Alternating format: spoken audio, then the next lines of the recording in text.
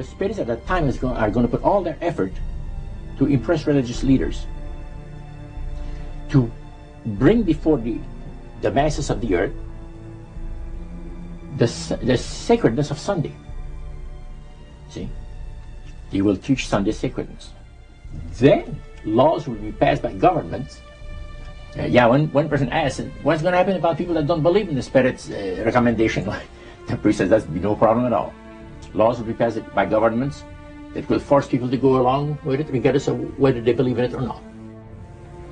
All these great nations and other nations, or smaller ones, were all involved in sun worship. And he said, it is going again to take place, but not in worshiping the sun, in remembering Sunday to keep it holy. He made a statement I would never forget.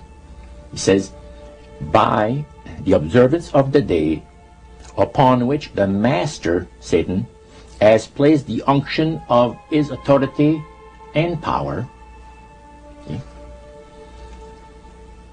he receives homage, regardless of whom people claim to worship.